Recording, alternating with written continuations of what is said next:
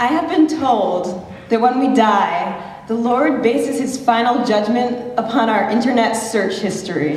That at the end of the day, it's your computer hard drive that determines whether you'll be saved. And switching to private browsing or clicking clear history when your boss asks to use your computer ain't gonna do shit. So all you sneaky little imps out there, don't even think about it. This is not softball Catholicism, this is Armageddon. So don't try to command Z your sins at confessional, because we are professionals at digging up old dirt. Google is a catalog of our sins, where Michael Jackson has more hits than Jesus. Who needs walking on water when you can learn how to moonwalk? Millions more want to know if Jesus can microwave a burrito than if Jesus can save them. Well, let me be the first to tell you, it's time to start valuing salvation over that cheesy gordita crunch, because there is no Taco Bell in hell. The programmers at Google are the Lord's disciples at the final reckoning. They know all your nasty business. Know that when you start to type, "What does it mean?"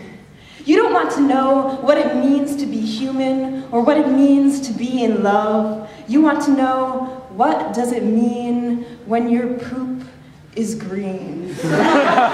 When you type in, "Why does my husband?" you don't want to know why he looks at other women or why he treats you so bad. You want to know why he wears panties. Maybe you should ask him yourself.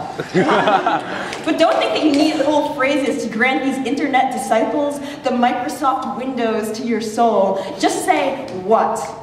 They'll know that you are not asking, "What am I doing with my life?" or "What happens to our spirits after we die?" but rather, "What are these strawberries doing on my nipples? I need them for the fruit salad." Too late, my friend, to get those strawberries off your nipples. Error message, could not open the page. www.whytherearestrawberriesonyournipples.com. The angel of death has come for you. That Excel spreadsheet you turned into your desktop background will not fool him into thinking that you are doing something productive with your life. Forget about the strawberries. There are no fruit salads in hell.